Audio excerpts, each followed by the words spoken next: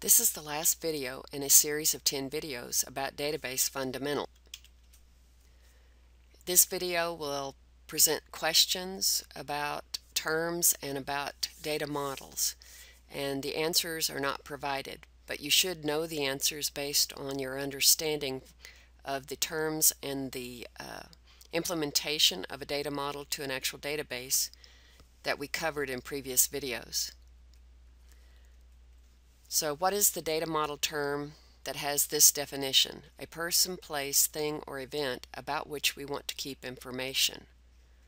What are we referring to when we say we have a person, place, thing, or event about which we need to keep information? And what is a field called if it is used to link to a primary key field in another table?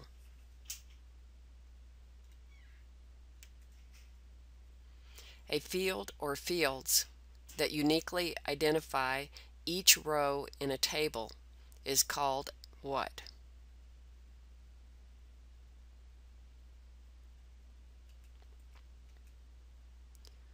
If a relationship in the data model has a maximum cardinality of 1 on one end and crow's feet on the other end, what type of relationship is this?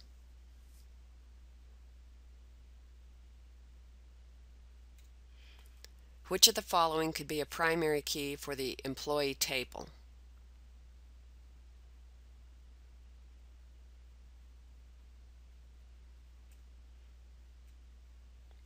E.F. Codd proposed the principles for databases.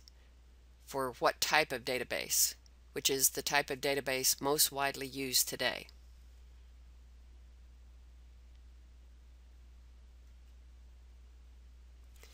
An attribute that might have more than one value for each entity blank, what would go there, is called a blank attribute.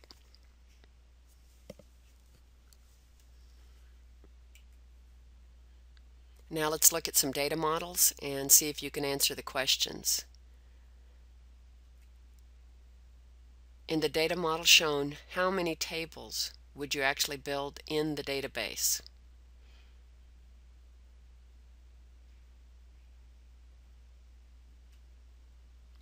Which of these would get a foreign key? Customer, order, inventory? None of them would. All of them would. In the data model shown, how many tables would you build in the database?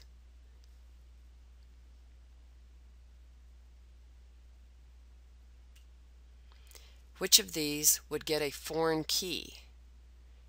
Employee, assignment, project? None of these would. All of these would.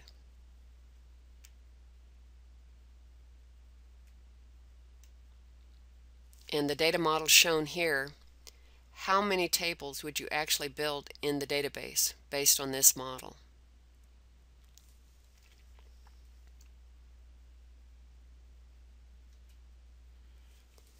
In the data model shown below, which of these would get a foreign key? Vendor, part, bill of materials? None of these would. All of these would.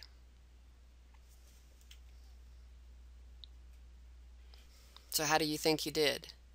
If you can't answer all these questions, you can go back and review the videos about database fundamentals. If you work with relational databases, the concepts, terms for modeling and database design presented in this set of videos is very important.